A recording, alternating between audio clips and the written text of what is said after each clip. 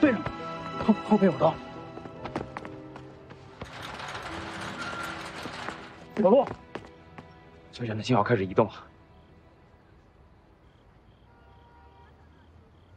那一通就交给你了，放心。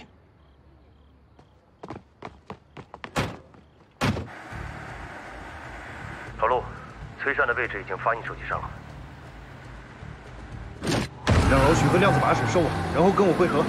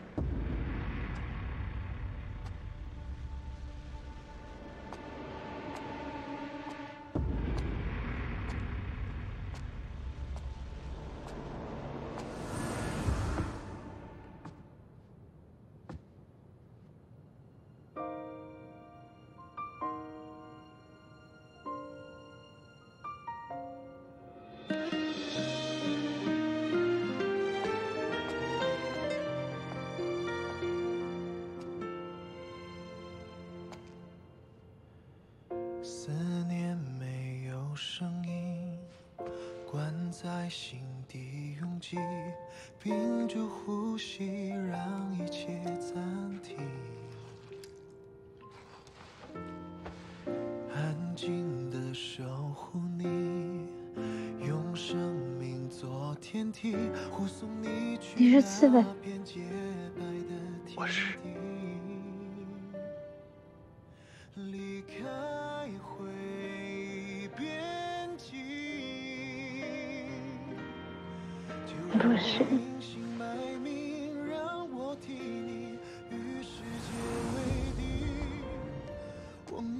所以你真的是你？你不是说不是我吗？你看看是不是？是不是你的刺猬？ 以前的衣服你还留着啊？我会永远保存。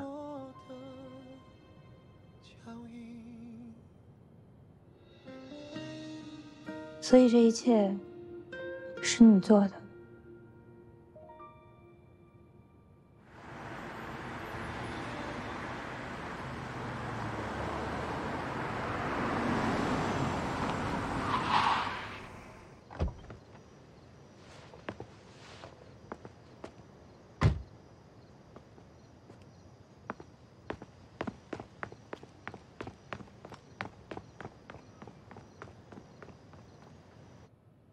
今晚我演出你看了吗？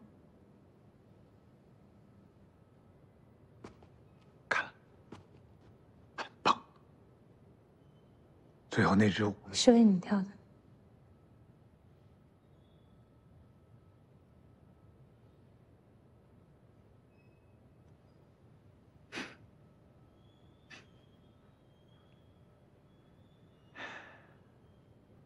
余生。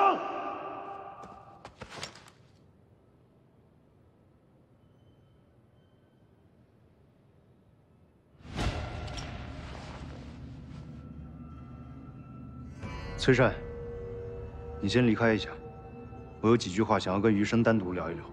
不用，有什么话你在这儿说就好了。你找我有什么事儿吗？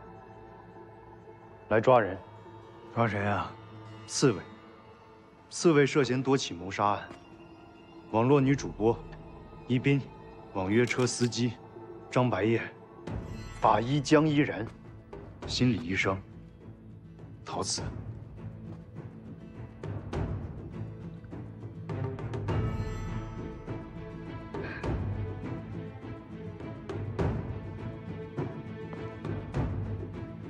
你知道刺猬身上为什么会长满刺吗？他是在保护自己。可能有些人很讨厌他，但是其实他是很善良的。你做的事儿善良吗？亮子为了保护你，反遭毒手，把一同此时此刻在医院抢救，生死未卜。他有一人，跟我有关系吗？但跟他们的家人有关系，跟我有关系。他们是我的战友，是我的未婚妻，是我的老婆。你知道一人等了我多久吗？10年，10年！就因为跟你照了一面，他死了。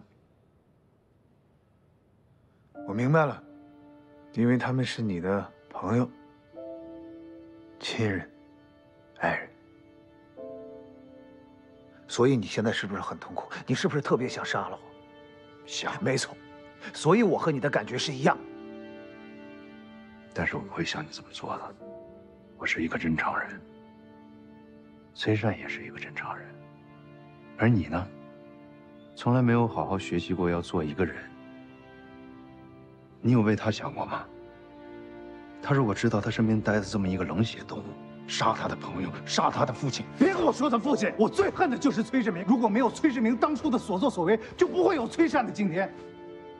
他才是一切的原生之罪。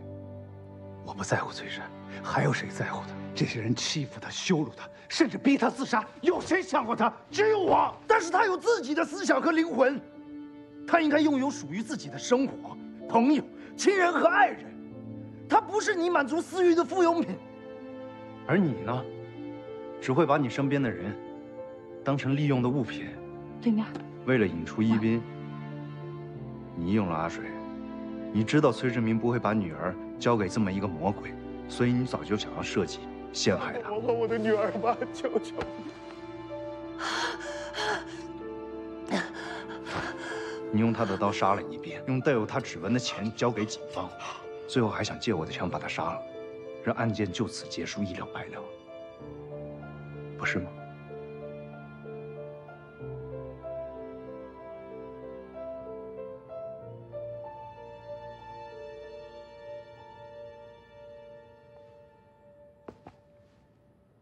你看这样好不好？刺猬会拔光身上所有的刺，从此不存在，还你一个安宁的未来。你觉得呢？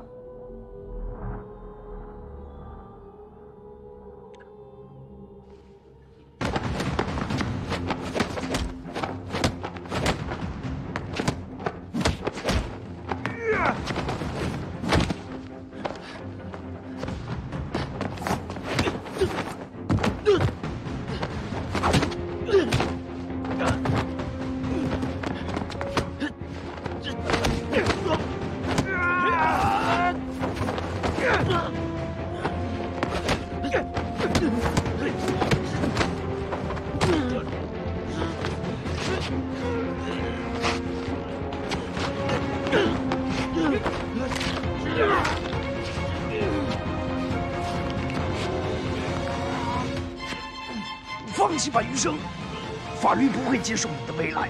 你所谓的未来根本就是一个伪命题。为安宁，我们一直坚守生活的这片土地，让人们遵纪守法，踏实勇敢的去生活，那才是我们要的未来。你说的未来，跟我没有任何关系。我的未来就是崔善，我要他远离这一切，我要他跟我一起远走高飞。不是的，没有人可以安排别人的人生，没有人，包括你。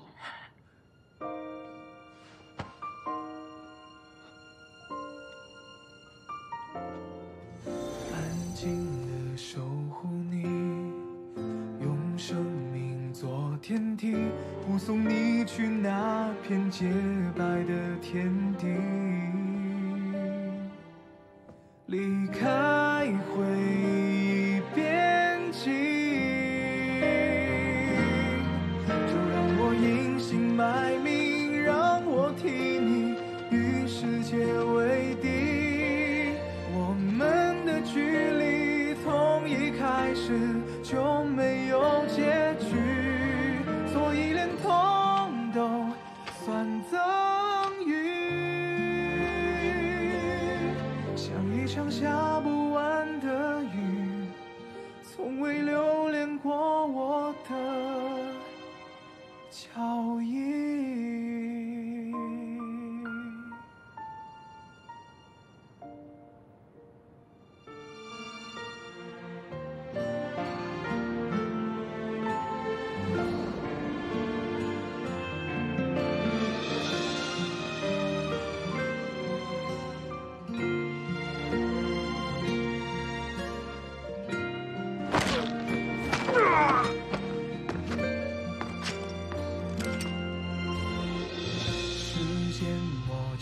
痕迹带我回到原地，是你给我违背自己的勇气，长出满身荆棘，就让我隐姓埋名，让我替你与世界为敌。我们的距离从一开始就没有结局，所以连痛都算赠予，像一场下不完的我已经拿掉了身上所有的刺，从未留恋过我全世界谁都可以伤害脚印。你不行。在这个世上，没有人比你为我付出的更多。但是尽管如此，这不能成为你伤害别人的理由。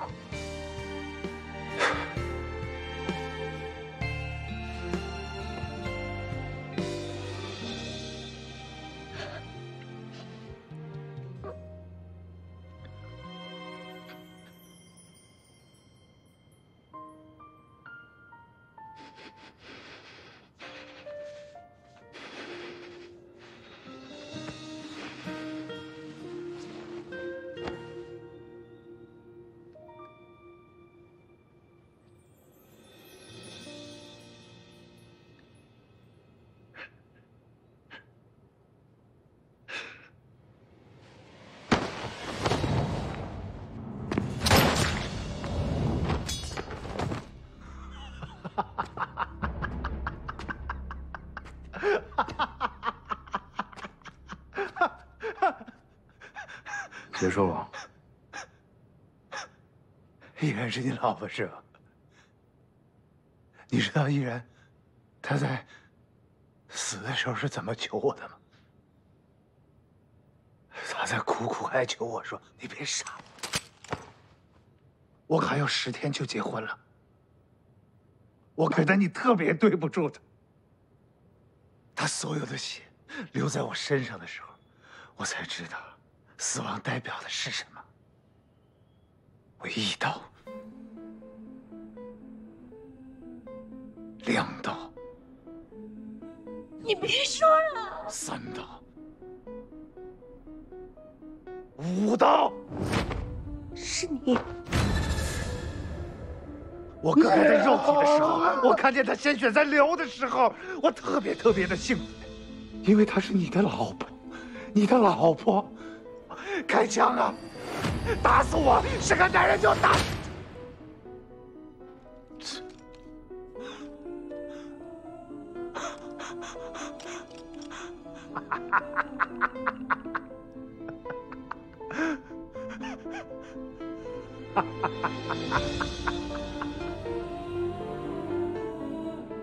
就此是吧？你死不了的。接受法律的审判吧。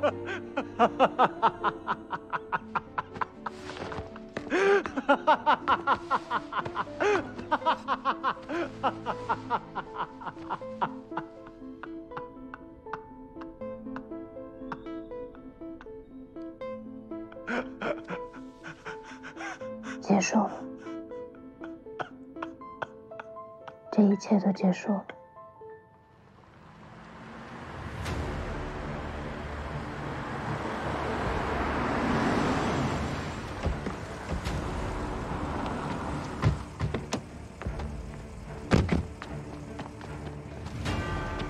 老罗，你带几个人走那边。好，家人跟我来。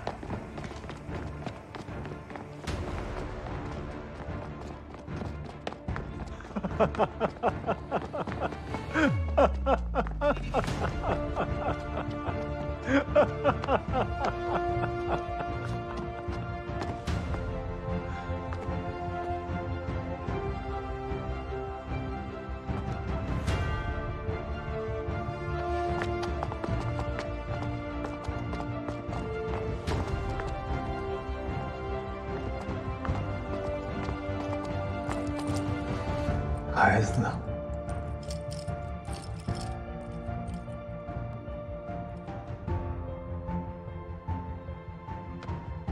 对不起。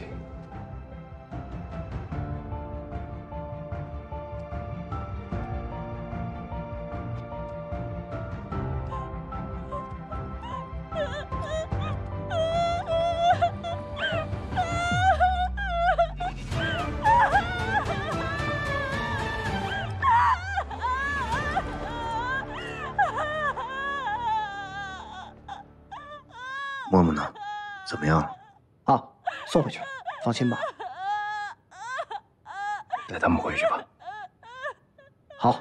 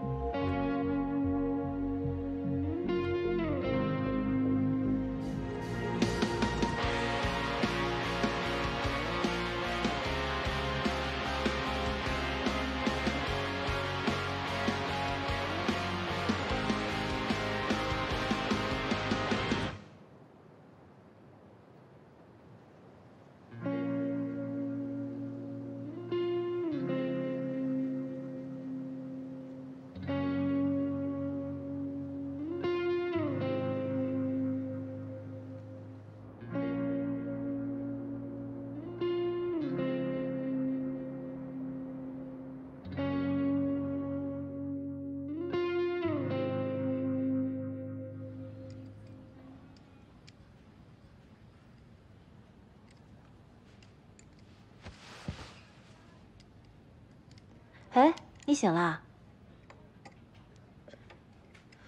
几点了？早上7点半了。哎，对了，门外有你一个同事，已经来了1个多小时了，看你还在睡，他就一直在外面等着。那叫他进来吧。好。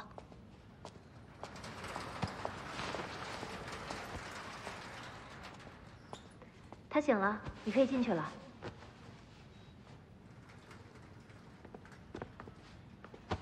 睡神，你终于醒了。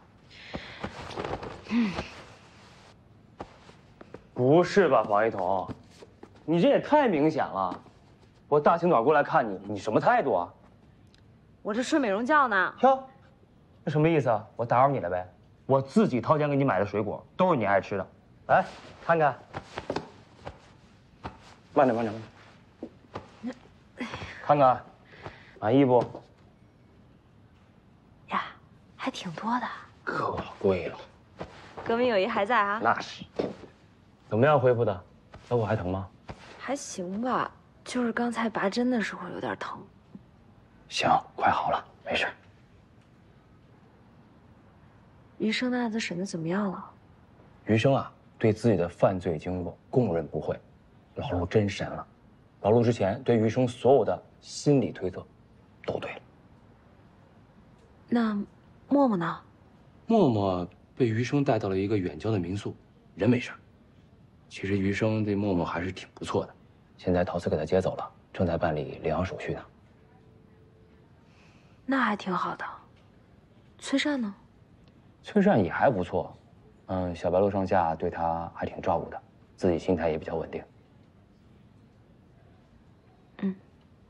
那个苹果和香蕉吃哪个？香蕉。嘞。我也伺候一下王一彤女士，劳苦功高，请。哎，大钟，你是不是没吃早饭呢？那空腹不能吃香蕉，别浪费。我来啊。那个，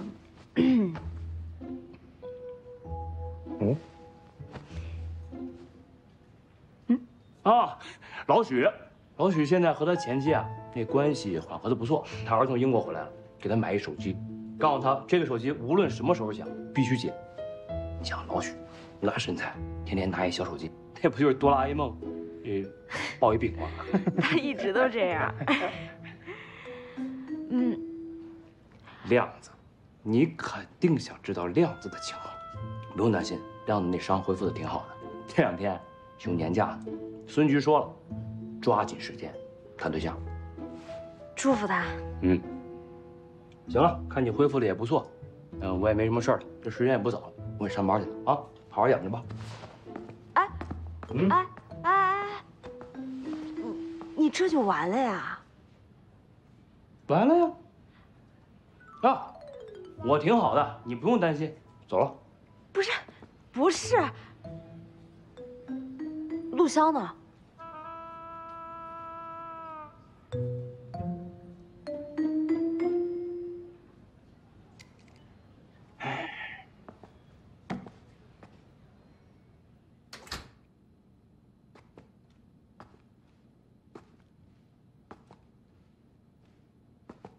本来吧，不想跟你说的。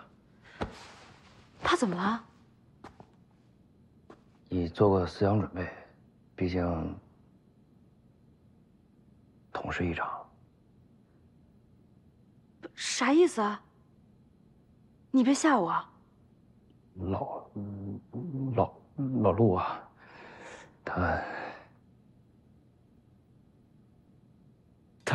他挺好的。哎，行，你少点动作，你那刀口还没好呢。你这样刺激一个病人合适吗？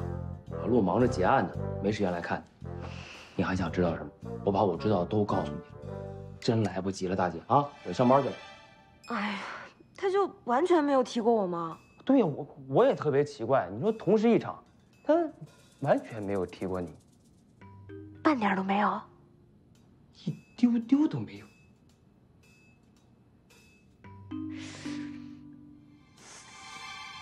好好养伤，我先走了啊，拜拜。再见，拜拜。哎，卢总，照顾好你自己啊。冇问题啊，拜拜。傻瓜，气死我了！好吃吗？好吃。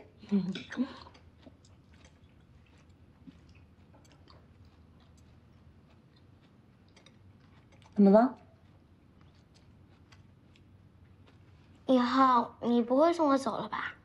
以后啊，我去哪里，你就跟我去哪里。好神奇啊！愿望真的实现了。你在说什么？什么愿望实现了？就是那天去坐摩天轮的时候，我许了一个愿，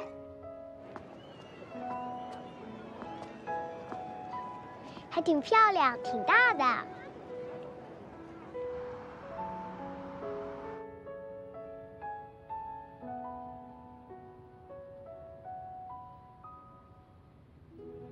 默默，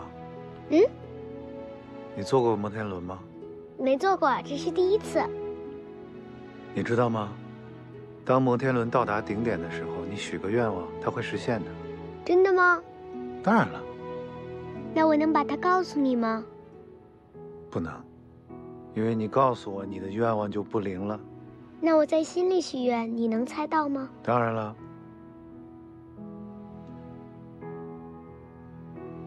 我会有一个家，一个永远的家。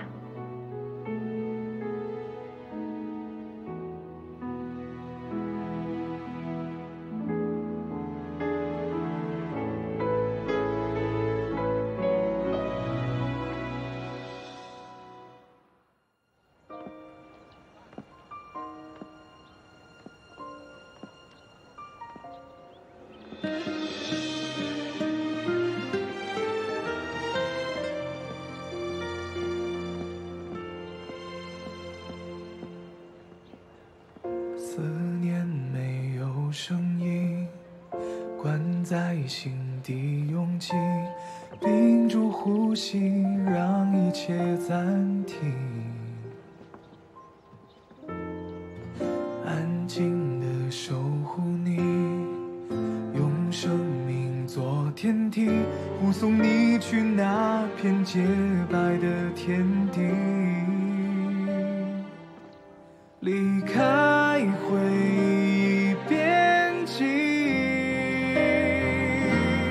就让我隐姓埋名，让我替你与世界为敌。我们的距离从一开始就没有结局，所以连痛都算赠予。像一场下不完的雨，从未留恋过我的脚印。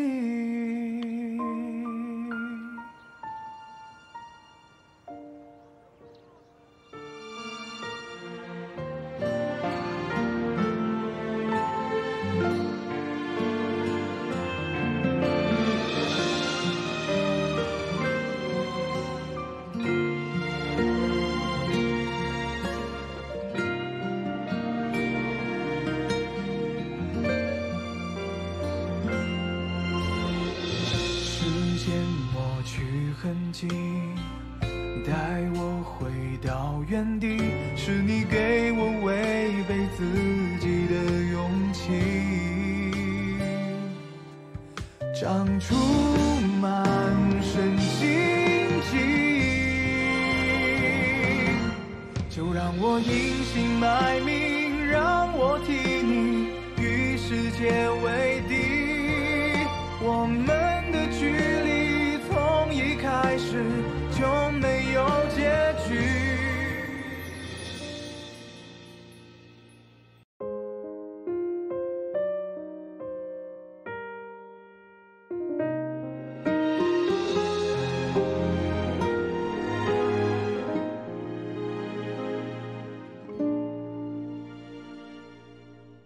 听不见心的声音，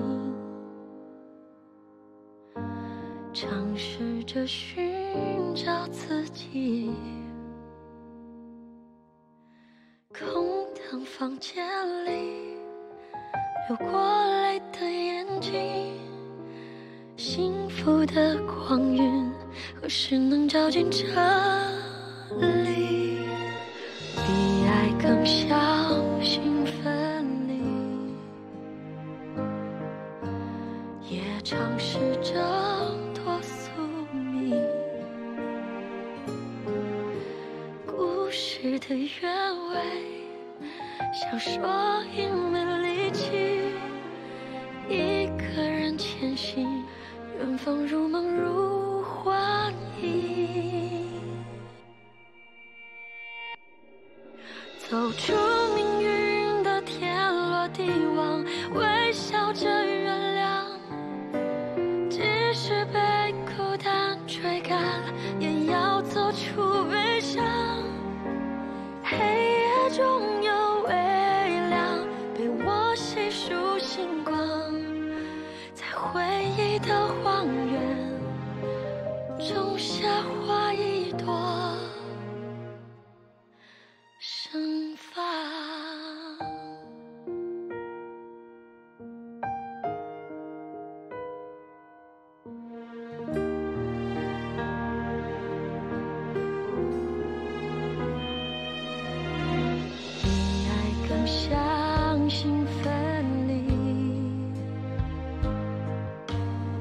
也尝试挣脱宿命。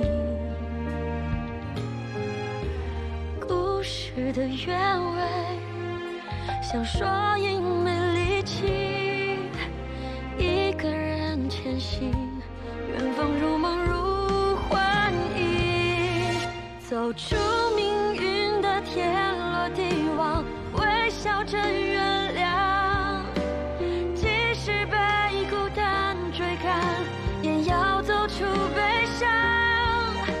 黑夜中有微亮，陪我细数星光，在回忆的荒原种下花一朵，走出命运的你争我抢，争住不投降，即使绕过全世界，也要走出